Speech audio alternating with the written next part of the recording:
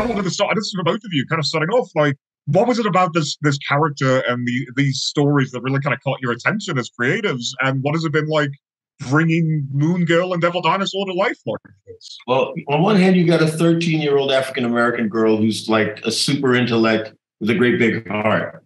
And then on the other hand, you've got a 50-foot, 5-ton T-Rex. There's a lot you can do with that. It's fertile storytelling, right? Yeah. And one of the things I love about the series is how it looks. Like, Steve, the sheer design, the way that it does that Spider-Verse thing of using the sound effects in the animation. It's so pop art comic booky in the kind of way that I love. This is the kind of stuff to put into my veins. Was this always kind of the way that the show was going to look visually? Was there ever any kind of debate on that? What was that process like? Oh, no, instantaneously. When Laurence and I got together initially to talk about the show and the vision for the show, we shared almost exactly the same influences. And we would talk endlessly about comic books, about graffiti art, about Andy Warhol, about Basquiat.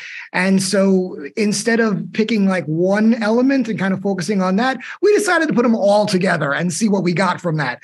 I think that's why the show feels so kinetic and has such a kind of high energy component, because it does feel like it's pulling on a lot of different strong influences. And that also feels very New York to us. New York is very alive. It doesn't feel like it's one particular thing. It's 100 particular things. So I think that you throw all that together and you get a show that does feel this unique. That's the thing I love too about it, is it's got a lot of really unique flavor. It's got a lot of touches that feel very specific to this story, to these characters in this presentation, but it's still also very much an archetypical superhero story. It's got that Spider-Man DNA so much in it. It's how do you do something timeless that's also rooted in its era? That's the Marvel conundrum. Laurence, I do need to say, Beyonder is perfect. Like, he's so funny and charming and scary. Like that, and that's kind of the trick to that character. That I try to explain to all of my non-nerd friends, like, Secret Wars is coming, Beyonder might be in it. Like, here's Beyonder. Well, here's a picture of him. He looks ridiculous. Yeah, he's terrifying. Yeah. He's not dangerous. Like, he's just drawn that way. Yeah.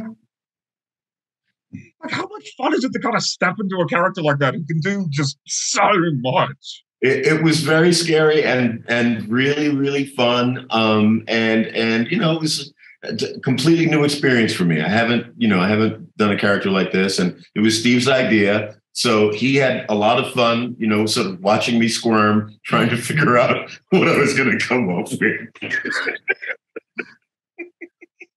Laurence crafted. It was honestly, it was like watching a masterclass. He crafted and sculpted the role. Walked into the booth, looked at the design, looked at the script, and then through the course of whatever, is trying different voices, different inflections. This, let me pull from this, let me pull from that, and we were just standing by watching it, going, "This is incredible!" And then where it landed was something so unique. And I really feel like if we didn't openly say that Laurence is playing the Beyonder, you wouldn't know, because you wouldn't recognize the voice. Oh, it takes you a second. Like, I knew it was coming, and it took me a second to be like, that's him though, right? Like, oh my God, he's singing. Oh, it was so good. That is also about all of the time I've got. Laurence, Steve, thank you so much for taking the time to speak with me.